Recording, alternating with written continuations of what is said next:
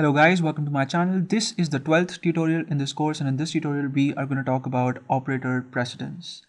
Now, this is something that you really don't know, unless you're a student and you have to write an exam on C, or if you, plan to go for job interviews. Operator precedence is something that people talk about a lot, and particularly during job interviews, and you might see questions, in your exam papers if you're a student.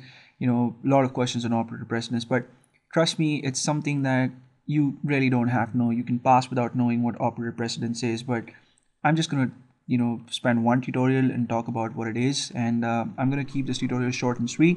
That's enough of me talking, and let's just get straight into things. So I've saved this file. It's called operator_precedence.c. On line 1 you have the header file, on line 2 you have the main function, the curly braces, and we can type in our code. Now what I'm going to do is I'm going to create 5 integers. Yes, I'm going to create 5 integers, and I'm going to call them A, B, C, D, E, 5 variables, and all of them are going to be of the integer data type. So A, comma B, comma C, comma D, comma E, and I'll put a semicolon to terminate the statement. Now I'm going to give values to 4 of these variables. I'm going to initialize A, B, C, and D, and then I'm going to perform an arithmetic operation and assign the value of that expression to the variable e, and then we're going to print the variable e, and then we're going to talk about operator precedence. So I'll give a the value 10, and on the same line I'll just put a semicolon and give b the value 5, and I'll give c the value, well, what value should I give to c? Give c the value 5 too, and I'll give d the value 10. Okay, so all 4 of these values are integer values, so sure, C is not going to have any problem with this. And now I'm going to perform an arithmetic operation, and it's going to be A divided by B plus C multiplied by D, right? And I'll put a semicolon, and I'll give the value of this thing to E by placing the assignment operator between the variable E and the expression, right? So this thing is going to be evaluated, and the result of the expression is going to be stored in the variable e. Now let's see what gets stored in e, and then we're going to talk about what has happened. So result of the expression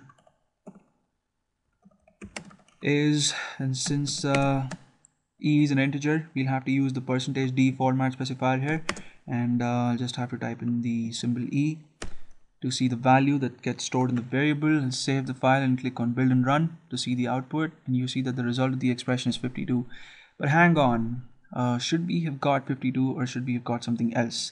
Now we've divided a by b, so 10 divided by 5 is 2, and then that had to be added to the variable c, so 2 plus 5 has to be 7, and then that had to be multiplied by d, and since d is 10, 7 times 10 is 70, but what we're getting as the output is 52. And the reason why that is the output is that the division operator and the multiplication operator, these operators enjoy higher priority than the addition operator. And what I mean by that is that there is this order of precedence of operators, right? So there's this chart that you can memorize if you want to, and in that chart the division operator happens to be before the addition operator, and also the multiplication operator happens to be before the addition operator. So these two operators, the division and multiplication operators, they enjoy greater priority over the addition operator and as well as the subtraction operator, right? So what has happened instead is that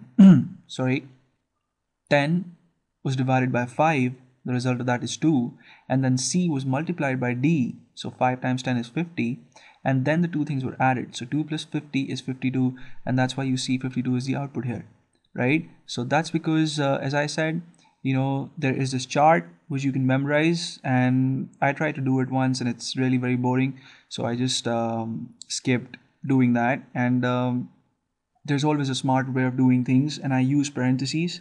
And if suppose you want to do something different in this expression, let's suppose you want to add b and c first and then divide a by the result of the addition of b and c, and then multiply that thing, the entire thing, with the value that's stored in d, you can do that. It's still possible.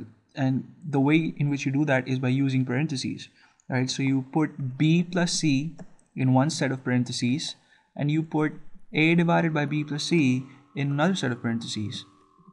So what C would do now is it would perform the operation in the innermost parentheses in the expression, and the innermost parentheses happens to contain b plus c. So b plus c would be performed first, so 5 would be added to 5, and the result of that is 10, and then a would be divided by the value that is obtained when b is added to c. So 10 by 10, or 10 divided by 10 is 1, and then 1 would be multiplied to d. D has 10, so 1 times 10 is 10. So if let me just save this program, and I'll have to close this window first to execute the program again. I click on build and run, and you see that the result of the expression now is 10.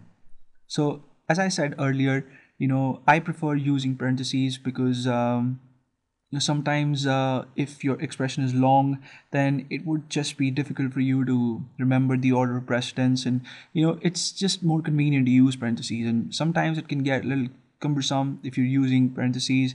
It might get difficult for you to see the code or understand it, but trust me, when you're typing in code and when you're evaluating expressions, then it's always more convenient to use parentheses than it is to remember the order of precedence or to keep the chart with you all the time as a reference table or something. So that's it for this tutorial. I just wanted to talk about operator precedence a little, and in the next tutorial we're going to discuss something interesting again.